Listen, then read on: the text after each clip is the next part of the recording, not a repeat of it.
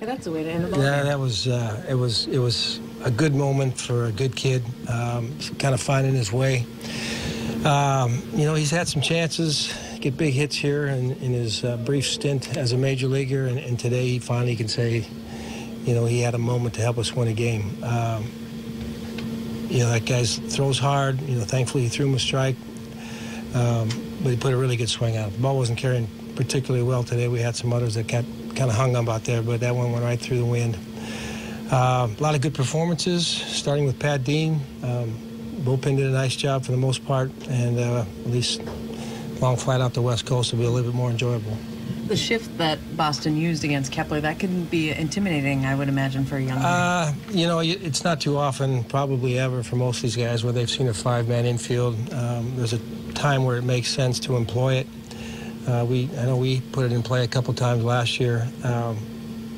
You know, they're just banking on cutting off that run on the ground, and if it's in the air, there's a good chance it might score anyways if you get a little bit of depth. So it's a sound move, but it's not something that hitter is accustomed to seeing, and so you probably overthink it a little bit instead of just putting a good swing on the ball. Thankfully, he did it with 2 strikes.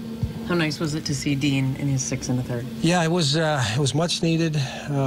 You know, we still went through a number of people there late, but he ate up some innings and he pitched well. You know, he had a couple walks there to start the 7th, and you know, wanted to get him out of there on a relatively good note. You know, Kevin came in and got 2 outs, got us off the field, but then we ran into a little trouble there in the 8th. Seems like you guys started off with a very aggressive approach with Nunez right off the bat.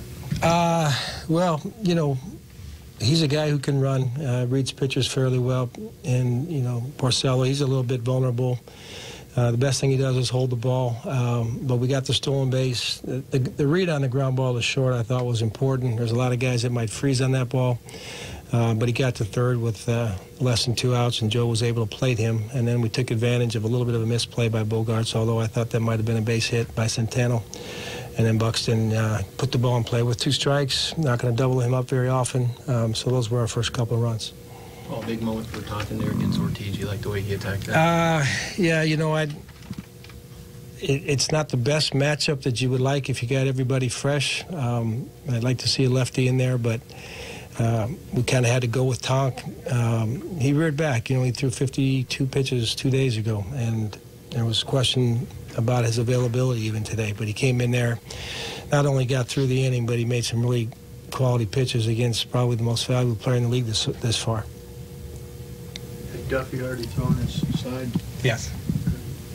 In the 8th, plan to concede the run with Ortiz playing for the tie. Yes. Basically, is that something you would not have done if things had been going differently? Possibly if I had a little more depth, but at home, you know, knowing we have an extra at-bat, playing in with him was too much of a risk for me with nobody out. I was going to try to